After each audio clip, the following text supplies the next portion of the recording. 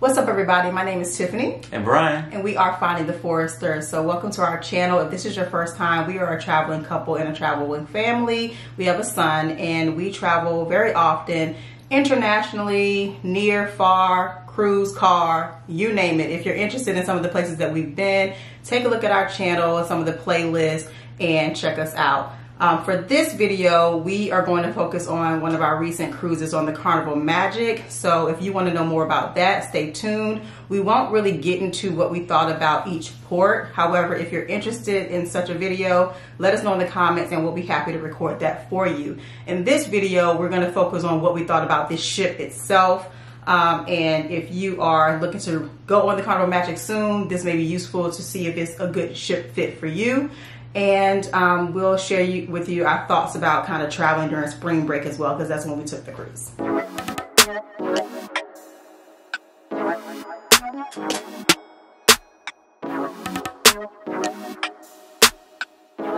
So first we want to get into the layout of the ship. We definitely thought it was easy to navigate. First, getting on the ship, of course, it takes you time to get acclimated to the ship and find out where things are. So for example, with the Serenity deck, we know that was towards the front of the ship. Also, the Serenity deck is right above the spa, and it's also right above, which is above the theater. So if you're an adult, you know what I'm saying, you don't want to experience the rest of the ship, or you don't want to deal with kids, anything like that, you can literally stay on that front end of the ship. You know, if you want to do the Serenity stuff, if you have a spa booked, if you got a show you want to go to, you could literally be in that front part of the ship, and you don't have to go anywhere else. So we thought that was good. The Serenity deck also had some secluded areas to enter. You could go walk past through the spa, and then there's a little elevator that takes you up through there. You can actually see, you know, inside the spa and see the workers and see the jacuzzis and things of that nature. So we thought it was a nice touch on that part of that side of things. One thing I will add though about the Serenity deck that we did notice, they did have jacuzzis or hot tubs, I forgot what they called them, but they closed really early. So I don't know if that's worth it to deem Carnival Magic specifically. That may be the time that they close it in general across Carnival ships. I'm not sure. I can't really remember the times that they close on other ships that we've been on, but that was something that we wish they would have extended the hours. You know, adults like want to be there a little longer. I think. Well, I feel like it was like 8 p.m. or something like that. Oh, I thought it was earlier. I can't remember the exact time. I felt like it was like 7 or 6 or something like that. But I can't remember it exactly because we're recording this a little bit later. But all I know is on the ship we weren't happy about it. Yeah, I mean, whatever time it was, we wanted it to be later. Everything was shut down. There was no bar. The jacuzzis were shut off. Like, there was nobody up there. I mean, it could be a part because, you know, we were on spring break. Maybe that could be the factor. Let us know if you've been to the Serenity or the Carnival Magic. See if did it close early for you too. And when he says bar, the bars on the ship were open, but there were separate bars in the Serenity deck, and those were closed. So it's like if you wanted to have adult only time after dinner, you couldn't. You know, you couldn't go to the Serenity deck then and just have a drink where no kids will be around, or, you know, relaxing. Yeah. Nothing like that. Be in the hot tub under the stars. You can't do any of that. And they probably do that for certain reasons to kind of just deter people from doing things. But come on, can we have till 10? I don't know. Anyway, so the next thing we thought was good about the layout is they had really nice smoking sections. So this doesn't apply to everyone if you don't smoke. Well, it kind of does apply to everyone because they had separate smoking sections. So if you don't smoke, you know what sections to avoid. And if you do smoke, then they had several of them. I think it was like 4 that we noticed. And we're not counting the casino. We're talking about kind of on the, was it the 11th deck? Yeah. I think it was the 11th deck. They had 2 in the aft and 2 in the front, and cushioned seats, umbrellas near the edge of the ship so you can kind of get the breeze and see the water. They give you the ashtrays, and so I thought that was really well thought out that they gave a nice section for, you know, those that like to have a cigar or something on the cruise. You know, no weed, y'all, but you know, if you want to have a quick smoke, they definitely smell weed on the trip. I mean, yeah, somebody was sneaking it up there, but yeah. Also about the layout, we noticed that they have 2 separate casinos. One was on I think the 5th floor, and the other one was on the 4th floor of the ship. So the bigger one that was on the 5th floor, that was the smoking. That was smoking. You allowed to smoke and things like that. It had a little bit more tables and a little bit more action. Just a lot more that you would expect out of a basic casino. The 4th floor one is a little more quiet, less tables, no non-smoking. They did have a bar there, if I recall. They did. Mm-hmm. They did, and some slots and things like that. So, in case you want to still gamble, but you don't want to have, somebody next to you smoking or get that smoke in your face or in your hair or whatever the case is, on your clothes. Definitely having 2 casinos is a good option for those individuals who don't want to experience, whatever experience you want to go with. Definitely good that they had that option. Yeah, I mean, they're gonna dedicate more resources to wherever they're making the most money. And, they've seen that the smoking areas are going to make the most money. So that one's still, like Brian said, it's more lively, it's bigger, it's more in the middle of things and the action. But at least they are being thoughtful and trying to provide another option for people that don't want to be around that. And he said there was less. So to give you an idea, I think there was like 1 roulette table. Yeah, definitely one. Maybe like 1 or 2 8, blackjacks. 10 slots machines. No, it's more than that. We don't really play them, so yeah, I don't we mean. don't play. It was a decent amount. It was probably half of the amount that was on the 5th deck. Yeah. Yeah, definitely half. Just looking at our notes to make sure we have got through everything about layout. Oh, the kids club. You want to talk about kids club location? I thought the kids club location was a good location.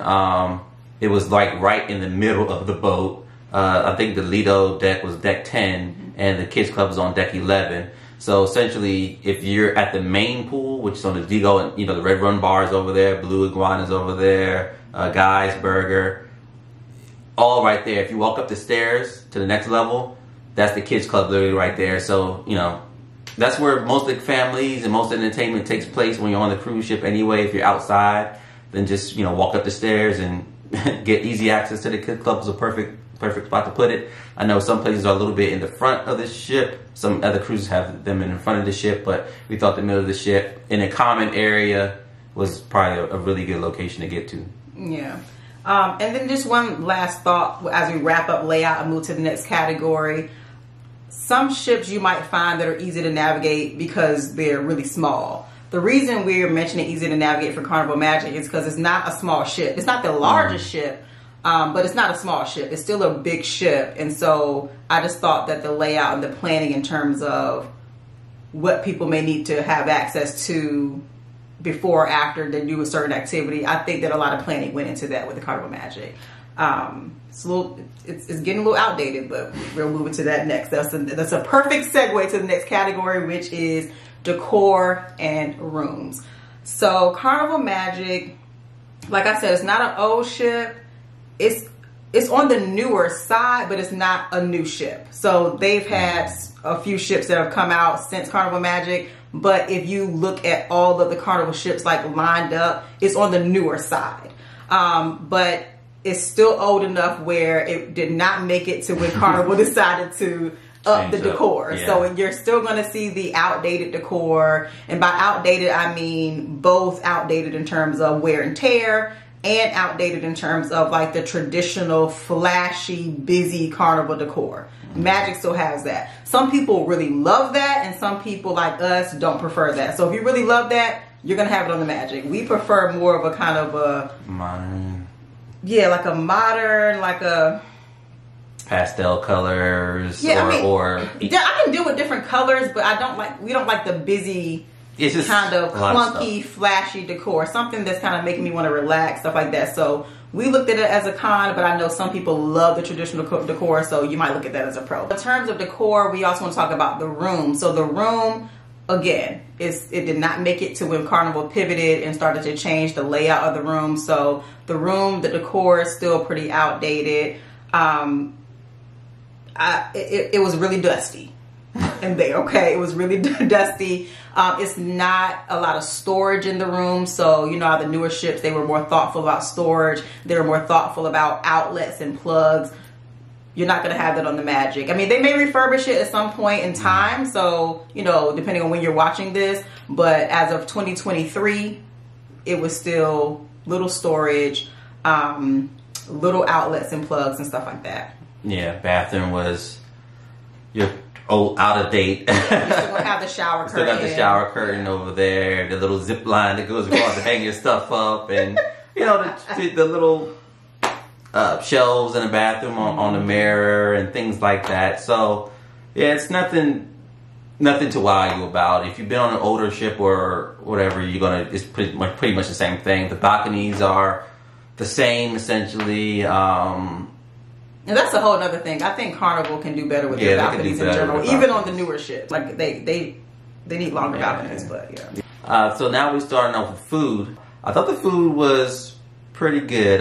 We had sushi. If you saw in our vlog, we took a video of us eating food and showed the pictures of it and things like that. Thought it was excellent. It was really good. Yeah, sushi was really good. The only thing about that we found was kind of odd is that for it to be, like you said, one of the, not really a newer ships, but like a newer, like he's on the newer side. On the newer side of things. They didn't have a sushi restaurant. And we've been on older ships that have a sit-down sushi restaurant. Yeah. So we don't know why they decided on the Magic itself to not have a sit-down sushi restaurant. Yeah, it was more like you order and then you take it to go. And the other ships we've been on, they actually have like little stools and tables around that you can actually sit there, and like even the decor with the sushi bar matched like the outside tables and stuff like that. So it was like what, even though it was like no walls to cut it off, but it still looked like seamless, like it was it was together like a restaurant, right? But they didn't have that there, which is fine. But at the same time, it wasn't the end of the world. But we did want to kind of just sit. Yeah. And I mean, we still got a seat and ate the sushi. Yeah, we had to go by the alchemy bar. We had to go find another seat. Yeah, but the sushi was good. They only had like 4 options, but oh yeah, that's true. They didn't have as many options. But they had, and they had some other sashimi. Sashimi, sushi, 4 rolls, and one was a California roll. So they really just had 3 rolls. And I think and they had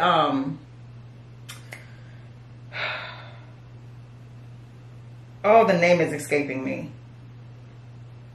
I'll put it on the screen. I can't remember what the other item was called. I can't remember. It's on the tip of my tongue. But good sushi, those little 4 rolls that they had, they perfected them now. They really did that. But and they also had another option. You could do it to go, or you can order and have it delivered to your table in the dining room as you're having dinner.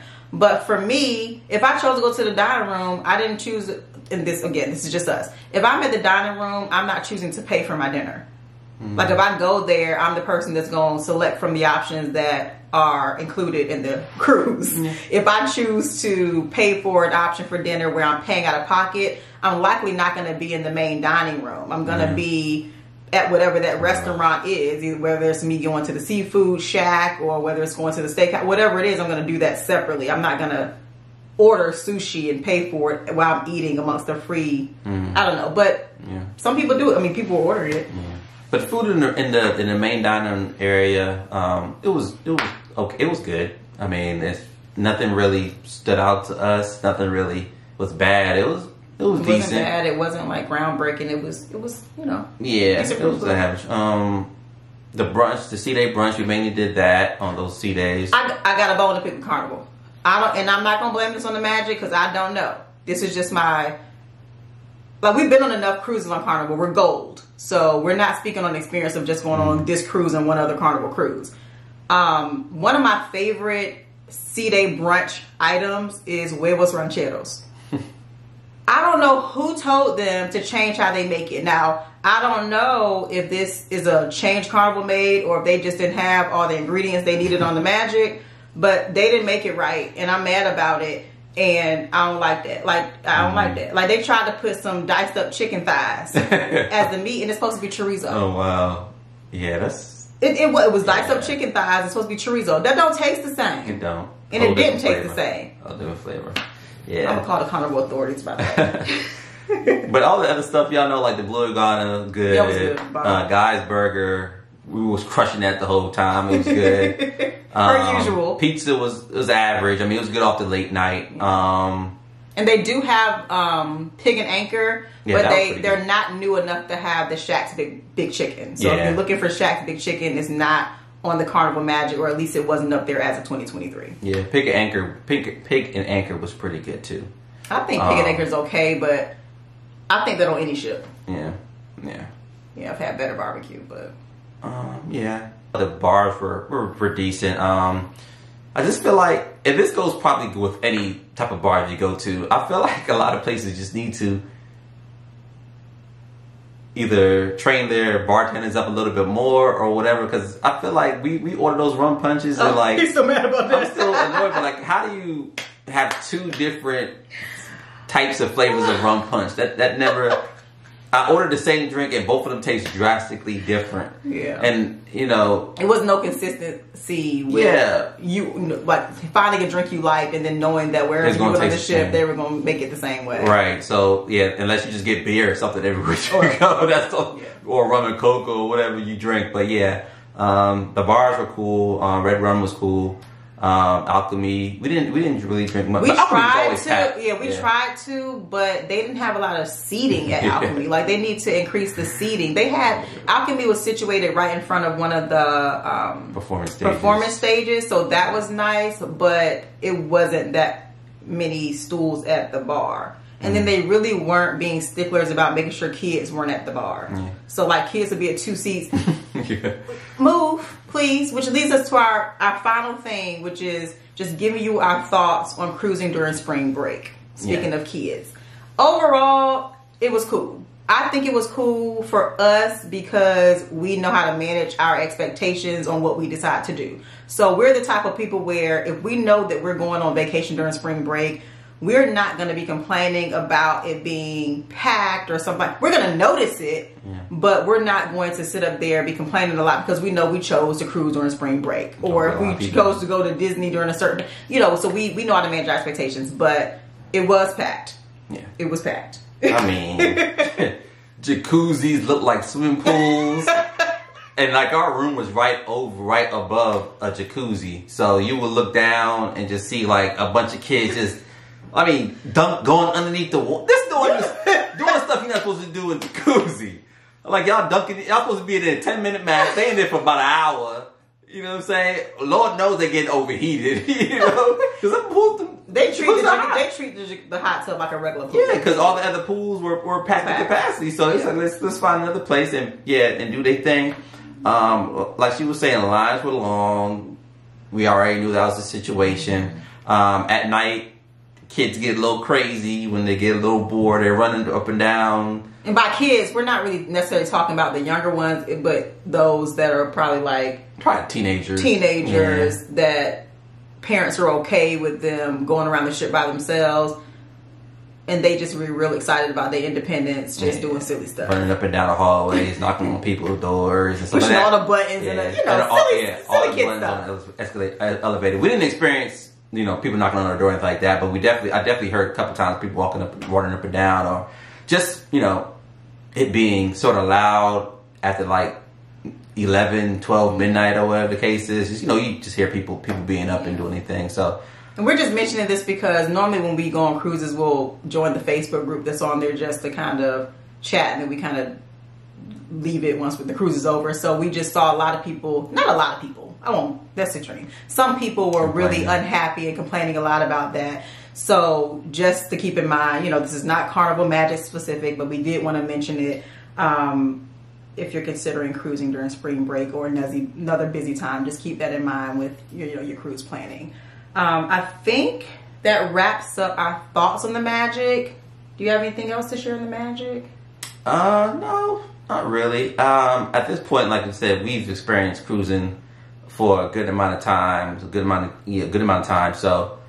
I think the next time we go on a cruise, we want to bump it up to the next. We want to go on a newer ship. The thing about it is, it's more of a commitment. Like, they don't have, unfortunately, the ports that we're closest to, we never get the newest ships. Yeah. So you have to go out of Florida or New Orleans or something like that, which is not crazy, but it just adds an additional cost to the whole equation. Our general thoughts about the Magic was it was an okay ship. I mean, nothing was drastically bad about it, but I think we've reached our capacity for like the older looking ships, even if they are on the newer side of Carnival.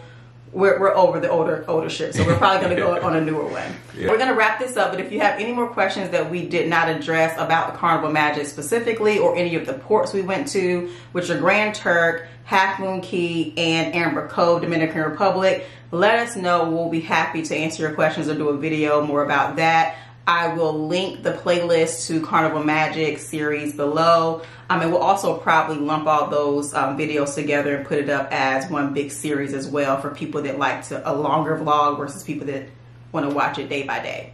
Hope you enjoyed this video. Hope you found it useful. Let us know if you've been on the Magic and what you thought about it. And we'll see you in the next video. Bye, guys.